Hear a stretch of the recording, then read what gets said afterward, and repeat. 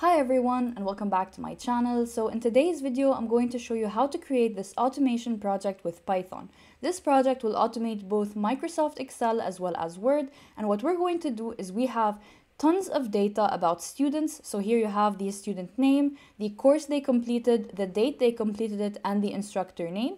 And what we're going to do is we're going to generate certificates for every single student based on their course and their name. So this is going to be very fast in a very automated way.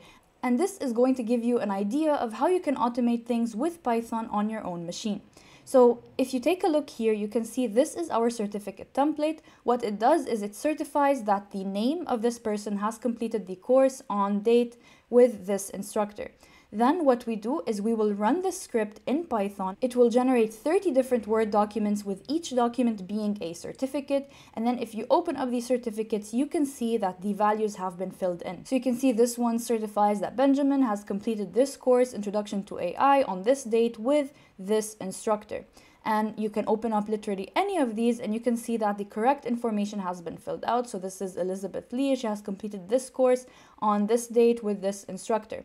So super easy, super simple. Let's build this and let's read all this data from Excel, generate 30 different certificates in very few lines of code in Python. Without further ado, let's get started. So the first thing we're going to do is we're going to talk about our project structure. So here we have this folder. In my case, I named the folder Excel sheet to Word documents. You can name this whatever you want. Inside the folder, we're going to have the student data Excel sheet, which is going to be this Excel sheet with all the data that we have. The other thing is going to be the template. So I'll talk a bit more about the template in just a second, but basically this is how it looks like. And it's going to be inside this folder. And the third and final file in this folder is our main.py file. This is where we're going to write our code for the Python project. Now you can see here these two files as well, but this is only because the Excel sheet and the Word document are both open on my machine. Therefore, VS Code shows it to us like this. Also, I am using VS Code, but you can use any editor that you like so long as you're able to run Python and that you're comfortable with it. Alright, so how does our starter code look like? Here we have some imports. We're importing openpyxl. This is going to be the library that we're going to use to actually talk to Excel and read from the Excel file. The other thing is docxtpl. This is what we're going to use to generate Word documents based on a template. Finally, I'm importing datetime. You'll see why as we go through the project. Now, the first thing you need to do is you need to actually install both openpyxl and docxtpl. To do that, you just have to pull up a terminal. Here, I'm using the integrated terminal in VS Code. You can use any terminal. You can use the regular old CMD on your machine. Now, I'm just going to say pip install openpyxl and docxtpl. You should press enter and these two libraries should install. I'm not going to do this because I already have them installed, but in your case, just wait a couple minutes and you should be good to go. All right, going back to our code, let's see what we have. So here we have the imports, as I already talked about. Now, the first thing we want to do is we want to read the information from the Excel sheet. So let's totally forget about Word for now, forget about the template, forget about the certificate. We just want to read the information from Excel.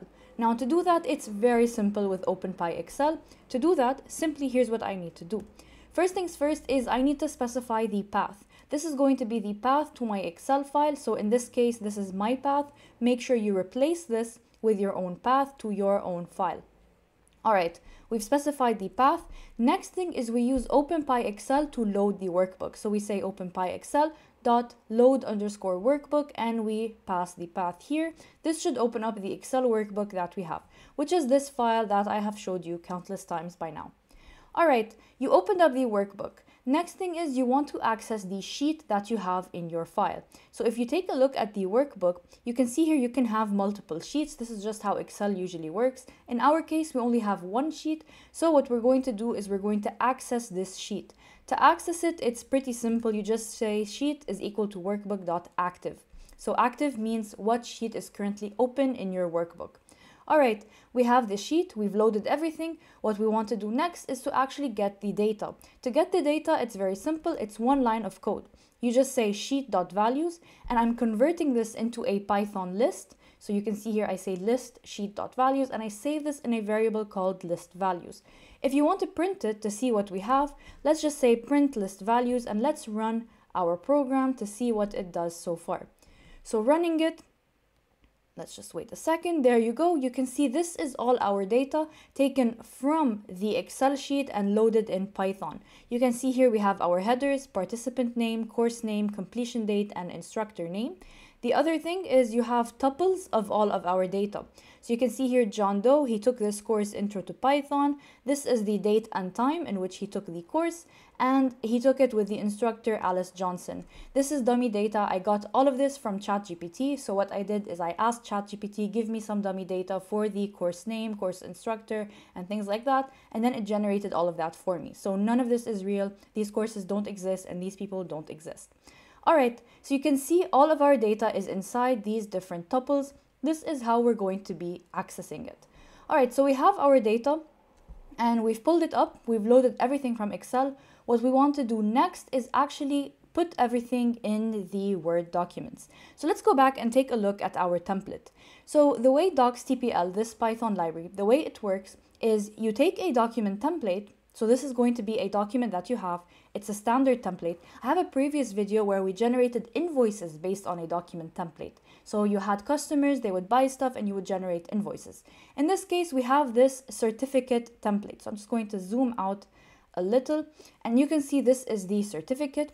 You can look here, you can see the title is Course Completion Certificate. By the way, this is a template provided by Word. So if you go inside the Microsoft Office templates and you search certificate, you can find this there. I just tweaked a few things and that's really it.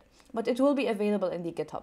All right, so Course Completion Certificate, and we say this certifies that name has successfully completed the course on everything else. All right, so what is this syntax right here? For docxtpl to work, you need to specify certain syntax in your document template. So you can't just say this certifies and leave it blank. You need to specify name, and then here you put these curly brackets around it. 2 pairs of curly brackets around it. Now, why do we say this? It's very similar of how you would use variables in programming.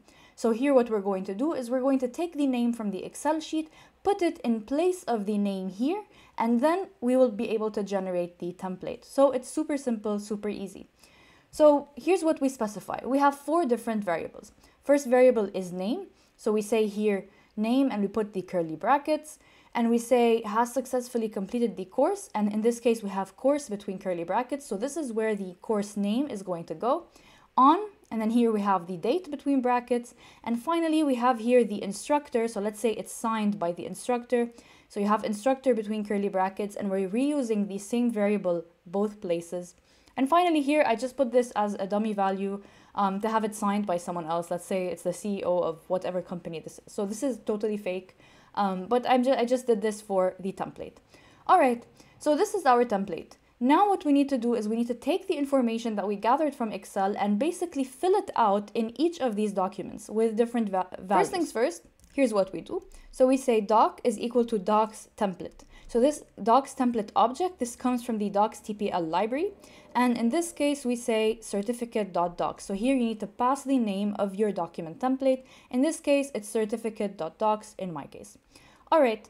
So I created my doxtemplate object. The next thing I want to do is I'm going to loop over the values of the list. This is the values that we got from Excel. To loop over them, I say for value tuple in list values, and I slice it from 1 until the end. So why do I do this? The reason is if we go back here and we look at how our list looks, you can see that the first tuple is just the header. So obviously I don't want to generate a document with just the word participant name on the name. I just want John Doe, Jane Doe, and so on. So we're just going to skip over this first one, and this is why we slice starting from 1 until the end. All right, now I'm slicing it. I have each value tuple. Now I want to write each value tuple into my document. To do that, I use something called doc.render. So this is a function provided by the docxtpl library for the doxtemplate object. So here I say doc.render and I pass a Python dict here. All right, I've passed the Python dict, but what information should I put inside it? First things first, we're going to say name is going to be equal to the value tuple sub 0. What this means is the name variable, so the name that we specified here, so this is name. So name is going to go here, and the value for it is going to be value tuple sub 0. So pulling up our data again, let's say this John Doe, Here, this is our value tuple.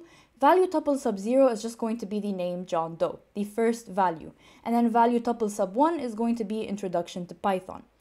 Okay, so I specified the name. Next thing, I want to specify the course. So I say the course is equal to value tuple sub 1, and I do the same thing for the date and the instructor. So basically, I took all the information from my Excel sheet, put it into this list of tuples, then I looped over the tuples, and each tuple I put it in the respective variable or the respective value. All right, so I rendered the document. The last step I need to do is I need to save this document. So to save it, first things first, you have to give it a name. If you don't give it a name, it's going to save in place of the template, and we don't want that. We want different documents. We want many certificates. So first thing, we say the doc name is going to be equal to certificate plus value tuple sub 0, so in this case the name of the person, plus the name of the course dot docs. And finally, we just say doc.save doc name. So now I'm going to run it and see how our program works. Let's run it. And as you can see, this got printed and we got a bunch of documents that were generated here. So let's take a look at what these documents look like. So going back here, this is my folder. This is where we're working. These are all the generated documents that were just generated at 10:41 a.m. You can see the time. So let's check this one. So this says certificate Amanda Smith machine learning. So opening it, as you can see, this says this certifies that Amanda Smith has completed the course Machine Learning Fundamentals on this date, and it was signed by this instructor. So all the information was filled in into the right places, and you can check any of these documents. So going back here, you can check this one, John Doe, for example. It has the date, introduction to Python, and the instructor, Alice Johnson. You can check as many of these as you want, but basically all of them will have been filled out using our code. So this is a great Python project. It helps you automate two things. You can automate both reading from Excel and writing and generating these documents based on a certain template. If you run a course, this can be a great way to generate certificates. If you have thousands of students, you can just run this and have thousands of certificates generated as well. You can do this for invoices, like I mentioned, I have in a separate video. All right, thank you so much for watching, and I'll see you in the next video. Bye bye.